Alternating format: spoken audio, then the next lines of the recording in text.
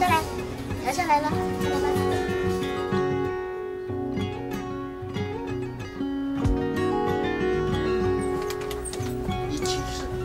谢谢。好，拜拜，拜拜，谢谢，谢谢。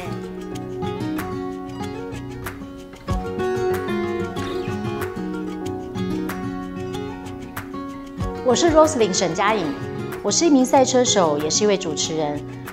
我觉得赛车跟主持对我来说是一件充满未知挑战又具有成就感的事。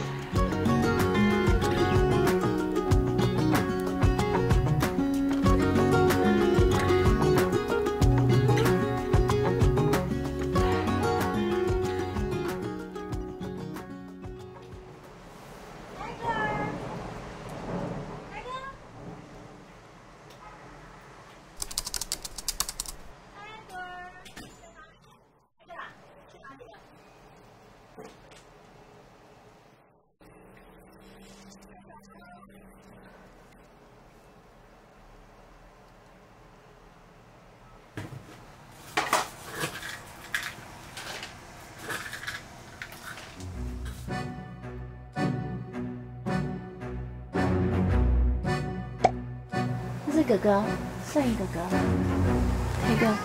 他没有多钱。对，但他很紧张，他现在进去。那你现在愿意带我们参观一下你家吗？好。因为我想应该没有人想象得到，一个女赛车手就家里面竟然长这个样子。这个样子的意思是怎么样？就是你把奖杯都乱丢啊！我没有乱丢，我真的是放好好啊，只是没有把它翻出来啊。你觉得我这乱丢吗？你们觉得我乱丢没有吗？要怎么个看法？我家其实很小。看你家里还有很多那种小车子的模型。哦，有啊有啊，我因为很喜欢冲浪，所以基本上我会选择的是一些打浪车，比如说像冲浪车，然后它上面有冲浪，可以当人家可以载着浪板到处去追浪。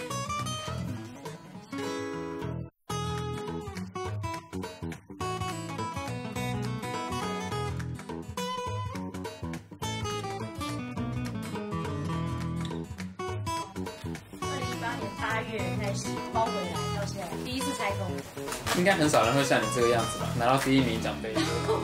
哦，不理他吗？因为我家真的没有地方放，我家太小了啦。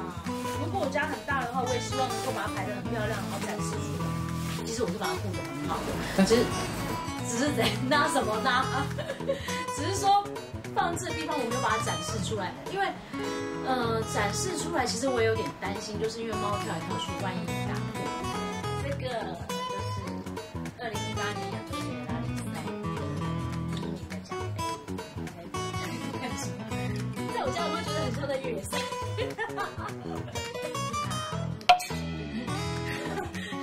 我小杯，突然觉得好像可以煮汤煲汤了。对啊，因为那是我这辈子第一次的夜赛，都是在完全不熟悉的场地、不熟悉的车。完全就是一个边比边摸索的方式。那你觉得你是全台湾女赛车手里面拿最多奖的人吗？有可能是但我没有办法很确定，是因为我是一个阿信车手，就是穷车手。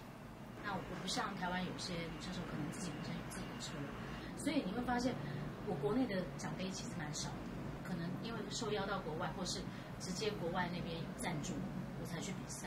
这样看起来是还蛮多的。可能因为我资历也久了一点，累积下来会多一点。你平常的工作嘞？工作就不开车以外的工作呢？主持啊。最近一次有主持工作吗？那个香草婚礼，香蕉哥哥跟草莓姐姐的婚礼，对，然后我穿的是这一套，就是要喜气嘛。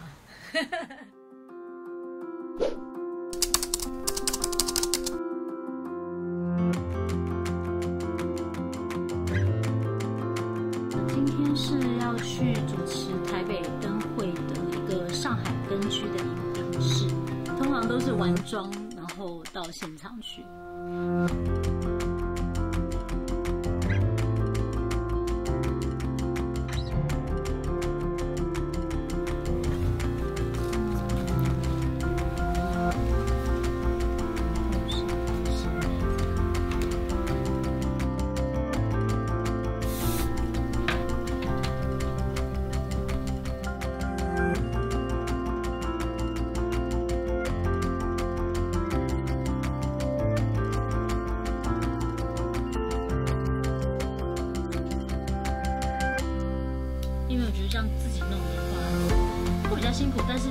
楚整个流程。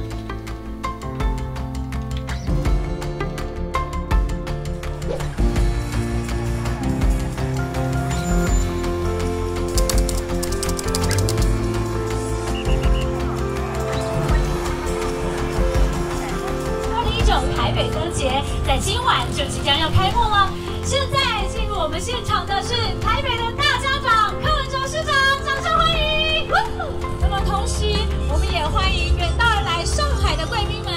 那么这组花灯呢，从今天开始一直到2月24号呢，每天都在这边开放展示给大家看，也希望大家能够。这是我今年的第一场活动，我觉得自己的表现自己没有很满意。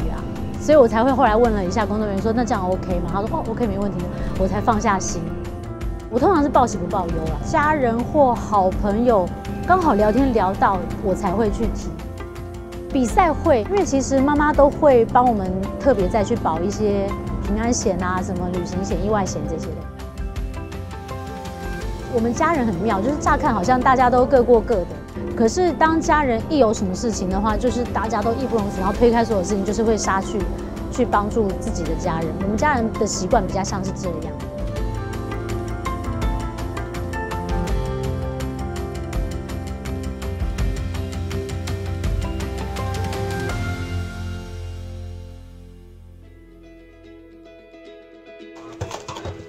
有一段时间的其实很久，真的很久。后来我们都吃外面的比较多了。有啦，过年啊，过年才有。因为爸爸走了，我们就分开住。7号，哇，都拿到你想要的。这个。